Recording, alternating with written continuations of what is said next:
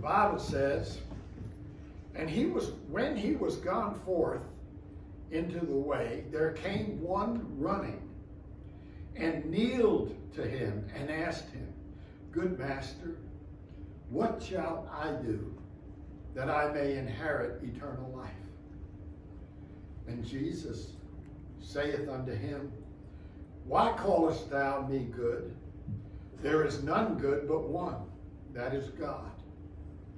Thou knowest the commandments. Do not commit adultery. Do not kill. Do not steal. Do not bear false witness. Defraud not. Honor thy father and thy mother. And he answered and said unto him, Master, all these have I observed from my youth. Then Jesus, beholding him, loved him, and said unto him, One thing thou lackest. Go thy way, sell whatsoever thou hast, and give to the poor, and thou shalt have treasure in heaven. And come, take up the cross, and follow me. And he was sad at that saying, and went away grieved, for he had great possessions. And Jesus looked round about and said unto his disciples, How hardly shall they that have riches enter into the kingdom? And the disciples were astonished at his words. But Jesus answered again and saith unto them, Children, how hard it is for them that trust in riches to enter into the kingdom of God. It is easier for a camel to go through the eye of a needle than for a rich man to enter into the kingdom of God. And they were astonished out of measure, saying among themselves, Who then can be saved? And Jesus, looking upon them, saith, With man it is impossible, but not with God. For with God all things are possible. Father, Lord, we thank you for your word. When we open it, Lord, when we read it, when we ponder it, it's so meaningful to us. We ask you now, Lord, though we've read this many times, show us now what you'd have for us. And give us wisdom, Lord, that we can apply it to our lives, thereby being better servants to bring you praise, honor, and glory. These things we pray in Jesus' name.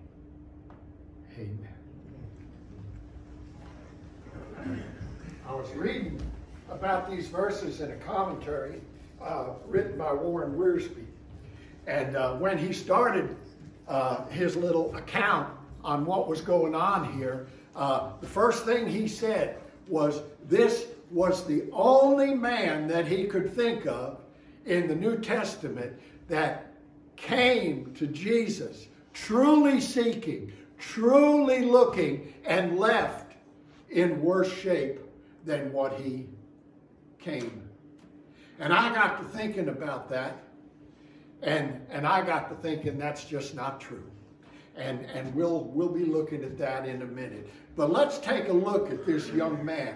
Now, this account is also in Matthew's gospel. It is also in Luke's gospel. And if we put all the two gospels together, we can get a really good picture of this man. Mark says that Jesus was going forth, and there came one running. He didn't want to let Jesus get away. He was running to Jesus. He was running. Maybe he'd heard about Jesus. Maybe he had seen the miracles. We don't know why. But he knew that this teacher, this person, was somebody different from anybody else that he had had any kind of dealings with. And he came running after this man. I always want to believe the best about people. And I think this man was running because he was truly spiritually seeking how he could get closer to God. Now, we have to remember about this man. He was probably a young Jewish man. We say, wait a minute, young? How do you know he was young? Well, Matthew's gospel tells us that he was young. And Luke tells us that he was a ruler, that he had a position. So this was a successful man. He was a young man. Boy, wouldn't we like to have a little bit of our youth back sometime, especially during this cold weather, when the weather's turned kind of cold. Y'all have bones that ache just a little bit more during this cold weather. I guess we all do that, don't we? This boy had everything going for him, and I call him a boy. I guess he was a man. They described him as a man. But we look at those, and he had youth, he had position, and most of all, he was seeking. He wasn't resting on his position, saying, hey, I'm a person of authority. He wasn't like the centurion who said, you know, I tell people to go and they go. I tell people to come and they come. He wasn't resting on any of that authority, but he was truly seeking. And he came to Jesus, and he was seeking something for him because he knew that there's something in me that's lacking. There's something that's not right. Now, if he was a young Jewish boy, we have to remember that he was taught under the Old Testament. What was the Old Testament people taught? Well, they were given the law of Moses. They were said, do this, don't do this, don't do this. If you do something out of error, if you do something that's wrong, you can take this sacrifice and you can go up to the temple and get the priest to offer this sacrifice for you, and that'll bring remission of sins. Notice that word in there, remission of sins. All those sacrifices were never going to bring the forgiveness of sins. They were only going to bring remission of sins. That's what John the Baptist had preached. He preached to repent of your sins for the remission of sins. What happens if you have a disease or something and it goes into remission? That means that the symptoms stop. But is that disease still in you? Very possibly that disease is still in you and it's just waiting to come up again. And that's the same way with sin in our lives. See, we have to understand what sin is. Sin is an attitude from within that rebels against God. Think about that. The Jewish people were taught that if they could just control their actions, if they could just follow the law, then they would be okay. And even if they broke the law, if they offered the proper sacrifice, it could be put right. There was a problem with that, though. They could not keep the law. Not all of it. We look at our lives today and we read the Ten Commandments, and I don't know, maybe I'm an exception to the rule, but I break them. And if I don't break them in deed, I break them in thought. I break them with that inner feeling that's down inside of me. And I wished I didn't. And I try harder, and I come to the Lord and ask for forgiveness, and I ask him to help me do better tomorrow than what I did today. But it seems like I have those weaknesses, and those weaknesses are ever before me. And I can't get through a day, it doesn't seem like, without having to ask for forgiveness for something. This man comes up to Jesus. Remember, he was running. I'm not going to let him get away. He's here now. My opportunity is now. Boy, isn't that a lesson for all of us. When we have an opportunity, let's not put it off till tomorrow. How many people here procrastinate about something? I do. Hey, why put off tomorrow what we can do today, huh? That's not what a lot of us say. A lot of times say, why do today what we can put off till tomorrow? You know, sometimes we just turn that around and we procrastinate. But I'm going to tell you something. Don't procrastinate about what God is calling you to do. If he's calling you for something, act on it then. Listen to what he's telling you. Do it then. This young man ran up to Jesus, and he had one question for him. Just one simple question. And he said, "Good master, what shall I do that I may inherit eternal life?" He must have had some kind of understanding about eternal life, because he knew that he couldn't buy it, he couldn't purchase it, he was going to have to inherit it. And he said, "What can I do to inherit eternal life?" We can't buy eternal life, can we? We can't do that. We don't have enough money, and it's not for sale. But we can inherit it. How can we inherit it? By being adopted into God's family. By having Jesus pay the price, pay our debt on that old cross and accept it. And therefore, we can cry out, "Abba, Father." We can pray that prayer that Jesus did. "Our Father, who art in heaven." He can be our Father. And what can we inherit from him? We can't buy it from him, but we can inherit it from him. And that is eternal life. And so Jesus could have said to him, "The only way you can inherit it is to make him your Father." And then he probably would have been asking, "Well, how do I do that?" But Jesus, knowing the heart of all men, said unto him, first off, he said unto him, "Why callest thou me good? There is none good but one, and that's God." Jewish rabbis at the time, they wouldn't allow people to call them good. They thought that God was the only one that was good.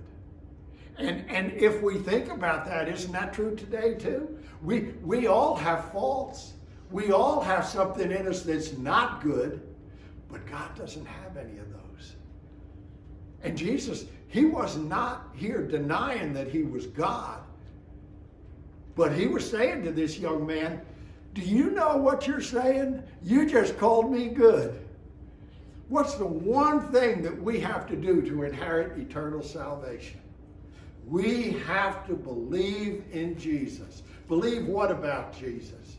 Believe that he came from heaven, that he was God in the flesh, that he was born of a virgin, that he lived a sinless life, pardon me, that he died on the cross to pay for yours and my sins, and that he rose again on the third day. That he made himself known to his disciples, and that after 40 days he ascended back up to heaven, and he's sitting in heaven now on the right hand of the Father, making intercessions for each and every one of us. And I need that.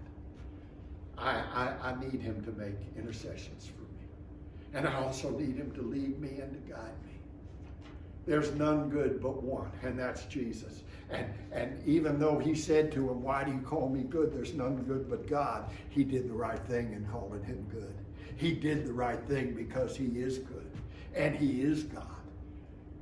And he wanted this young man to know that, beyond a shadow of a doubt, that he was God.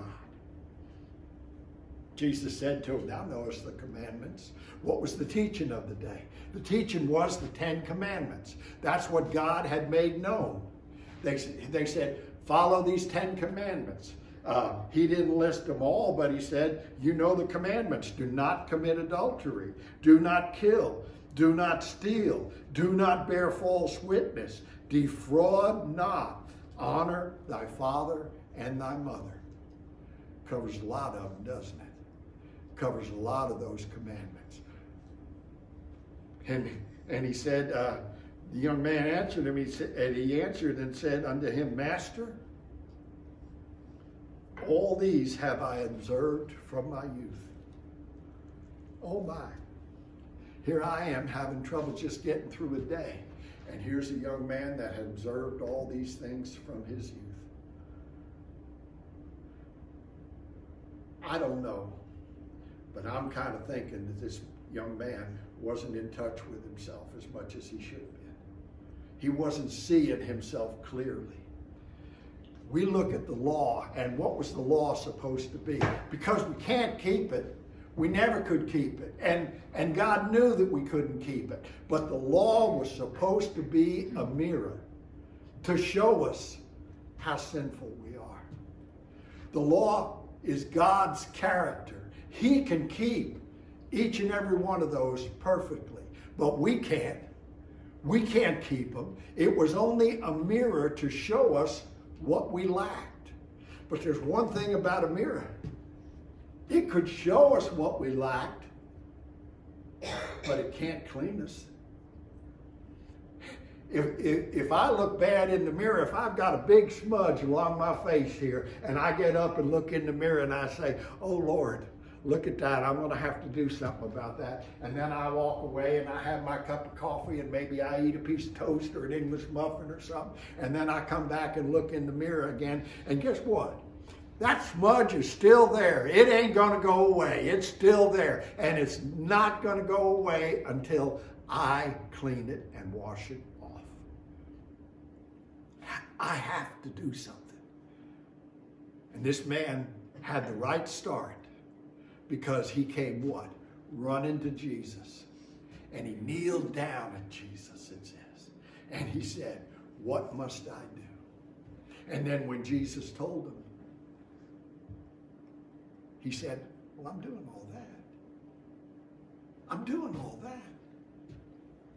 I must not lack anything. Then why do I feel this way? Then why do I feel this way? Why do I feel that there's something not right inside of me? And he answered and said, Master, I have observed all these from my youth. And Jesus, beholding him, loved him.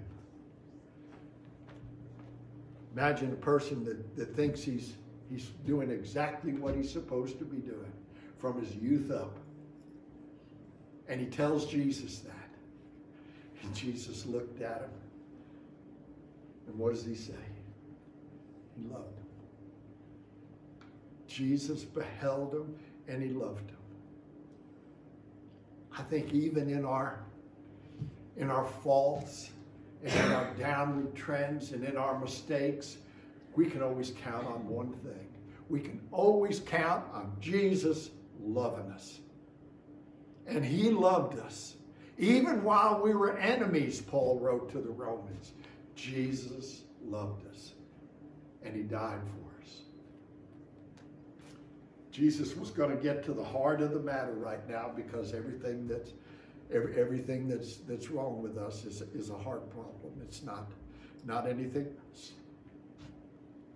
And Jesus beheld in him, loved him, and said unto him, one thing thou lackest. One thing. Go thy way, sell whatsoever thou hast, and give to the poor, and thou shalt have treasure in heaven. And come, take up the cross, and follow me. Jesus said to him, one thing thou lackest. All these things that you have, and you notice what Jesus didn't mention in those commandments? He left out the 10th one. What does the 10th one say? Thou shalt not covet. What does covetous mean? Covetous means that you're never satisfied. You have an appetite and you want more and more and more. Whether it's possessions, whether it's whatever it is in your life, because we all could have something different. But when we covet something, we want more of it. And we work for that. Covetousness it can lead you into every other sin that they talk about in the commandments. every other sin. And this was the sin that this one man was having to deal with. What did Jesus tell him to do? You gotta downsize, man. You gotta downsize. Sell everything that you have and give to the poor. That was going to be a hardship right there. You know, we don't like to downsize. We've spent our lives trying to build up things sometimes. We spend our whole lives trying to maybe get a little more land, or maybe get a better car, or maybe get a better type of lifestyle, or maybe we don't like to turn loose of things, do we? We don't turn loose of them at all. They're ours, and we've worked for them, and we don't want to turn loose of them. But sometimes they have to. One thing I'm going to tell you about money. Money can be a wonderful servant, but it can be a terrible master.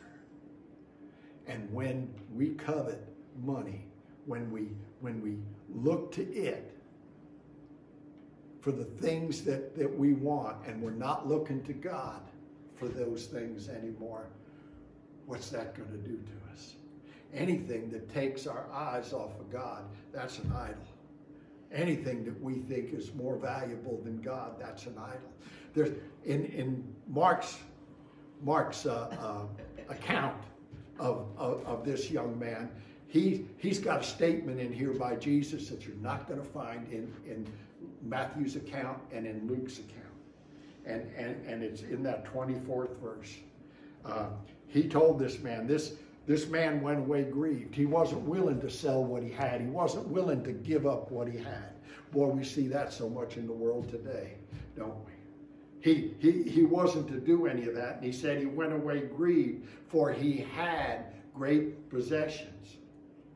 Jesus made the statement, how hardly shall they that have riches enter into the kingdom of God. Back then, riches, if you were doing what God wanted you to do, the people believed that he would bless you, that he would prosper you. That's what they had told the Israelites, hadn't he? He said, if you'll obey me, if you'll keep my commands, I'll bless you, and you'll live long in the land. And that's what they were looking at. What happened to Job? Job was a righteous man. There was none like him. And God blessed him for that. But what did the people say when Job began to lose everything? We know that Job lost everything because of the devil. And actually because he was so righteous that God was bragging on him and said, have you considered my servant Job? And the devil says, yeah, I could break him. I could break him. Just give me a chance. And God said, go. Try it. You'll see. Job lost everything because he was so righteous. And he still kept his righteousness and didn't speak out against God. But the people said, what did his friends say? Job, you've got a hidden sin in your life. There's something not right here. Somebody who doesn't have a lot of stuff, they must have a bad life. And somebody who has a lot of stuff, they must be living a good life. That's not necessarily so. Not necessarily so at all. And we know that today. But this young man, he didn't know that. And he went away grieved. I'm not going to give up what I've worked all my life for. Look at that 24th verse. Jesus said, it's going to be hard for a rich man to enter in. It says, and the disciples were astonished at his words. Why were the disciples astonished? Because they believed the same thing that this man was, that possessions was a blessing. But Jesus answered again and said unto them, children, how hard it is for them that what? Trust in riches to enter into the kingdom of God. How hard it is for them to trust in riches. Trust in our money. I'm going to tell you something about money. Money will promise you everything that God will promise you. If you got enough money, you'll have peace. If you got enough money, even if you get sick, you can get the best doctors and you'll have health. If you have money and there's a financial collapse around, if you got enough money, you can get through it. You'll never be hungry because you'll have money to buy stuff. Money will promise you everything that God will promise you, but the problem with money is it can't deliver. Money can buy you a house, but it can't give you a home. Money can buy you a bed, but it can't give you a good night's sleep. Money can buy you the best doctors in the world, but it cannot give you health. Those things can only come from God. And when we trust money instead of God, we're on a very, very slippery slope. Why did God only give them manna for one day in the wilderness, except on Friday when he gave them double portion, so it would cover Saturday too, which was the Sabbath day? Why did he only do that? Why did they have to go out and gather it each and every day? To teach them that each and every day God was going to provide for them. It wasn't going to be their money. Don't trust in your riches. Trust in God. When Jesus was teaching his disciples how to pray, what did he say? Give us this day our daily bread. Daily bread. One day at a time. I'm going to tell you, money can be a wonderful servant. Money can help you do things, and there's absolutely nothing wrong with money. But there is something wrong with the root, or with the love of money, because it has the root of many evils in it. We need to be looking to Jesus, the author and the finisher. And if he's the author and the finisher, can he not supply for us each and every day? There's people in Ukraine right now who maybe don't know whether they're going to sleep that night. Maybe they don't know if there's going to be any heat where they finally bed down that night. Maybe they don't know if I lay down and go to sleep here, I don't know whether this building is going to be bombed. We had a thing in our devotional this morning that they brought up. Abraham Lincoln. What did he say? He said, I was forced to go to my knees because I had no other place to go. Money's not another place to go. We can't go there. The place that we should be going to is God. So the question for today has got to be, what are you trusting in?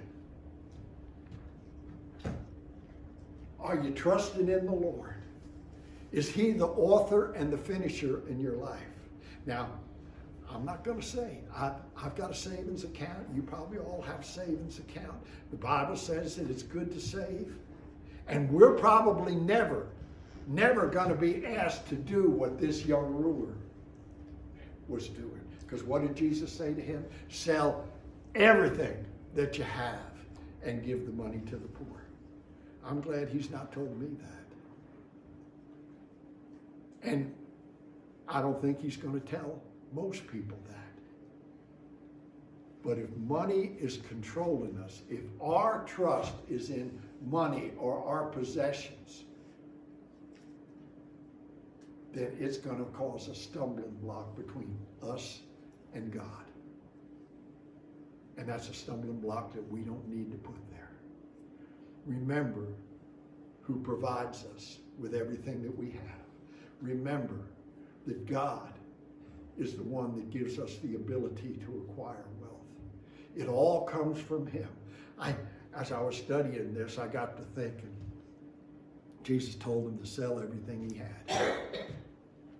This man went away grieved, sorrowful, troubled, however you want to define it. But suppose he had obeyed. Suppose he sold everything he had and gave it all away and started following Jesus. You know, God could have given everything that he sold back to him. Didn't he do that with Job? Didn't everything that the devil took, God gave him back double? Gave him back double on everything. Could not have God done this for this man if he had only obeyed? I don't know where God's leading you here this morning. I don't know anybody's heart. I think people that claim to know people's heart and claim to know that, they're just, I don't know. I won't say that. But we have to ask ourselves, what are we trusting? And if it's not the Lord, then let's do some checking up. Let's go to the Lord in prayer.